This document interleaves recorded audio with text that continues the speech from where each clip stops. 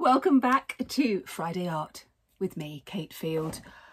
This is part 2 of the Creating Exciting Abstracts. So if you haven't watched part 1, you might want to go back and do that, because that would be good, wouldn't it? I really hope you're enjoying this journey. I am having so much fun. I just love being in my studio and sharing my thoughts and my ideas and my skills and my techniques with you. So let's get going.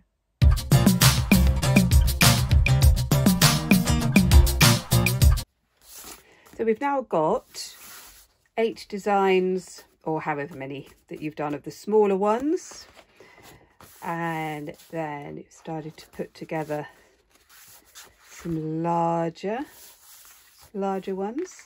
And so what we're going to do now is a much bigger, well, not much bigger, a little bit bigger piece, and this is about 20 centimeters square. It's about 8 inches, something like that. Whatever fits on your page in your book. I've masked it out because I like to work in that sort of space. You can just draw a square, a rectangle, whatever you want. Now the idea is that you're going to take some of the ideas that you've done before, some of the techniques, think about the things that you really like, think about how you want to put the paint onto the page, whether you're going to use a sponge or the scraper or a brush or a mixture of all of those. And then you're going to decide what colours you're going to use. But I am going to restrict you. So you're going to have a choice, because I'm a good teacher. I'm a kind teacher like that. You're going to choose whether you want to use warm colours. So our warm colours are reds and orange and yellow and pink, the sort of bright pink. Think of the sunshine. Or you can have cool colours. So blues, dark greens, purples. So you decide on this first one. Now you are going to do the other one as well, but you decide which one you're going to start with. I am going to start with my warm colours, and I'm also going to include black and white. Just a bit of white there, and then a little bit of black. Okay, so think about what you enjoyed when you were doing your experiments, and this is going to determine how you're going to start. So for me, I think I'm going to go with my sponge. I'm going to do a combination, I think, of using a sponge. I'm going to create a few very loose shapes, and I think I'm going to use my scraper as well. Okay, so I'm going to put some shapes down on here, quite liking that, quite loose. And I'm going to start with some white in sort of roughly these spaces. Quite like the textures there. Can't really see that very well. And then I'm going to start to put in some textured pink. Then I'm going to change and move to my scraper.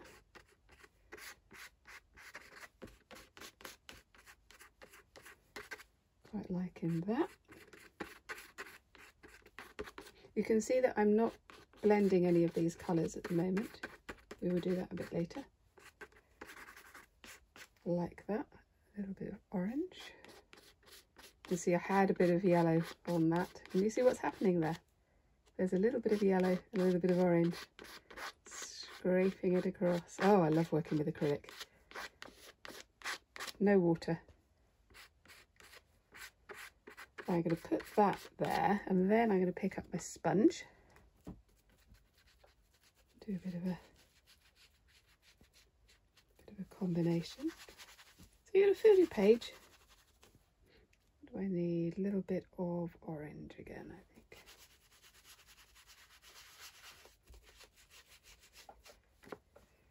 And then I'm going to add that white up there. Okay, so very, very loose. And then we can start to work into each space. Now, if you want to use a brush, you do that. You start putting together some ideas using your brush. Moving this across. There's no right or wrong. You do what feels good. And even if it kind of goes, oh no, I don't like that, it's fine. Remember, these are experimental pieces. It's important that you allow yourself to play.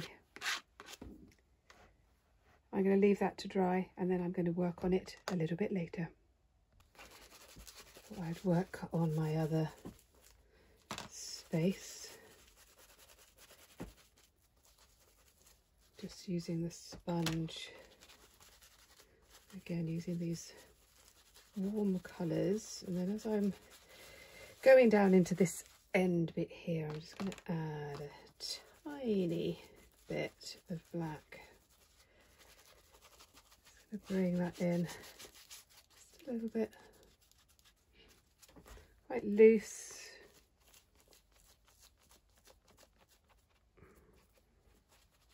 I am really liking that effect. I like the textures that are in there. Should we have a bit of a zoom down? Oh, look at that. That's quite lush, isn't it? Loving it. Oh, I'm just going to leave those two to dry. Back onto this one. I'm just using my scraper, using the edge to make some marks on the lines that I'd originally put down. Quite liking that. So a little bit.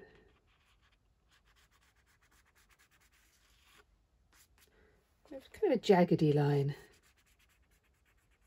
This makes it quite interesting.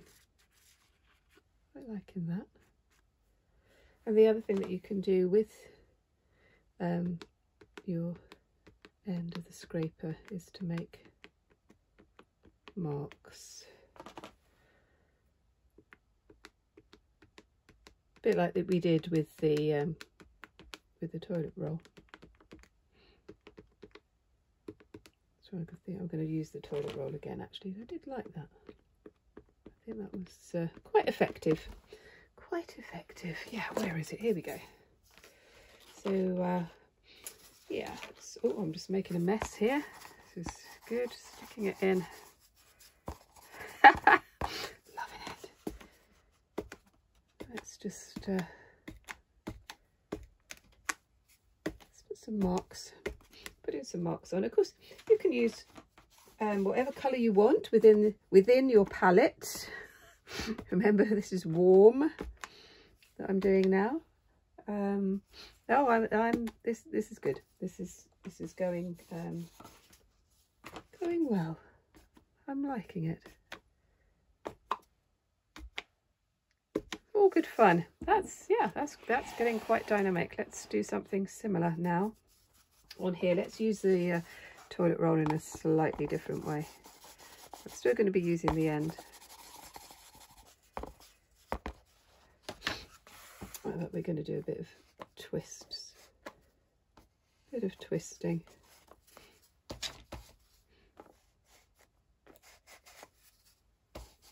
Making those kind of smudgy marks. You can do this while the painting is wet, but it's sometimes if it's dried, if the majority of it dried. Now I'm rolling. I just thought, oh, How's that going to work? It's quite good. Quite like that. I hope you're enjoying it. I really do. It's supposed to be enjoyable. It's supposed to be having some fun. Just got to put a bit of yellow on there. And yeah, I'm going to leave those two. Let's just take the masking tape off.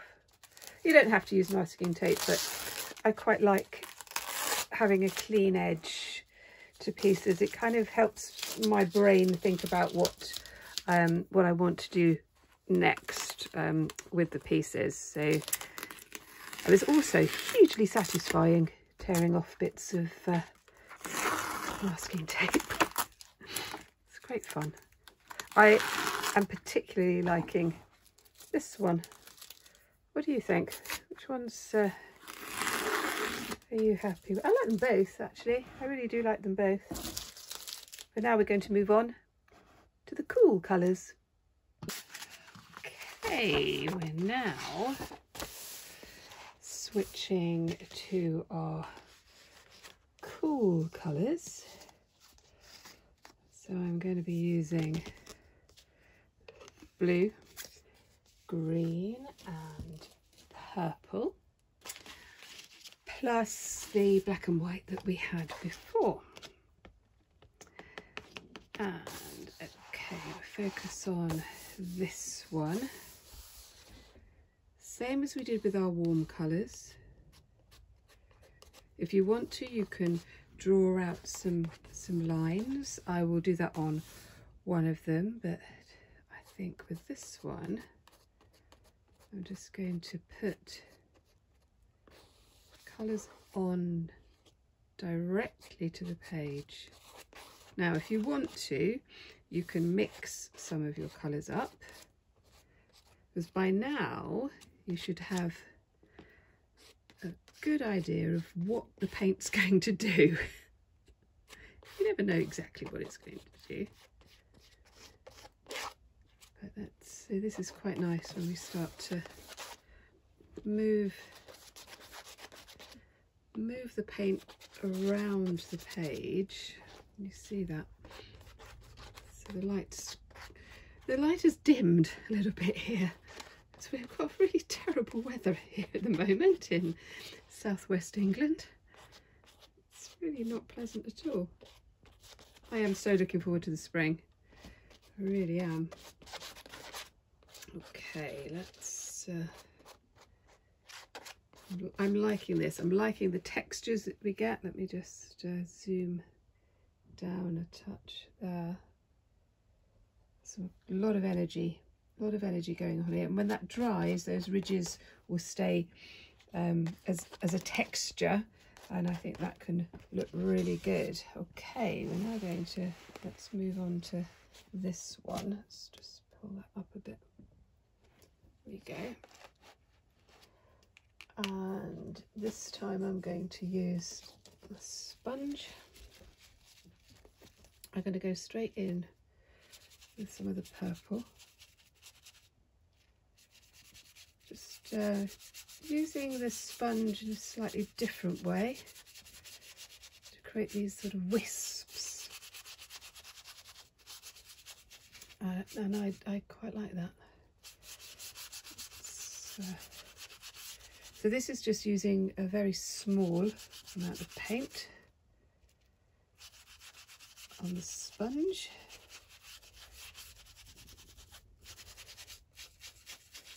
So you can see really two very different techniques using exactly the same paint.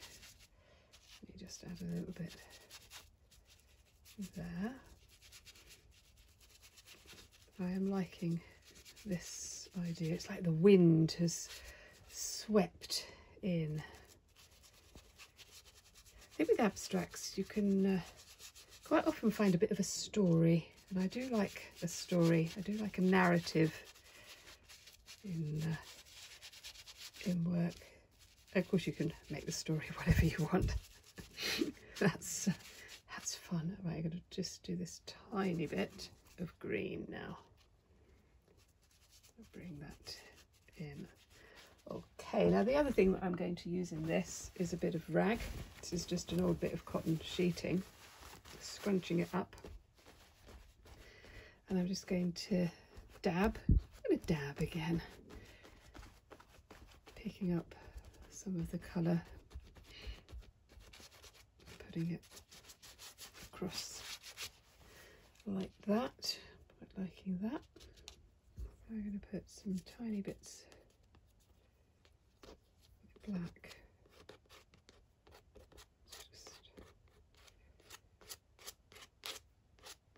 scrape that across. So I hope you're getting a little bit braver with your experiments.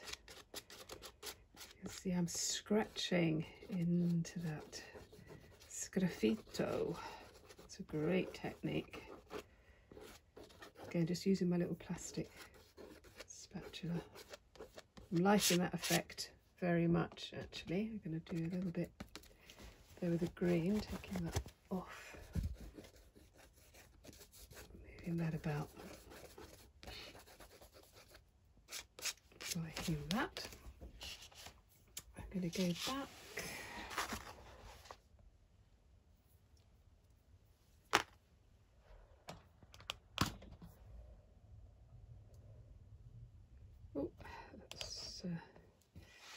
Let's just go back to that one a little bit, I think.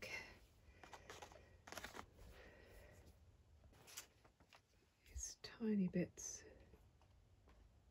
of green before it dries completely. A tiny bit.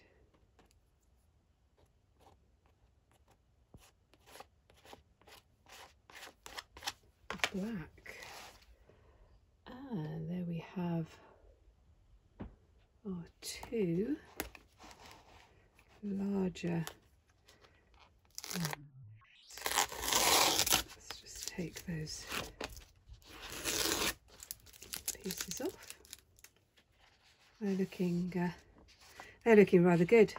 I'm going to leave those to dry, and then we can just finish those off. And that will be it. Okay, so now I'm just going to make some kind of scribbly marks over here. I think I might use the fatter one. Just a few here. Not too much, because I'm quite liking the effect on this. I'll just put some marks over here.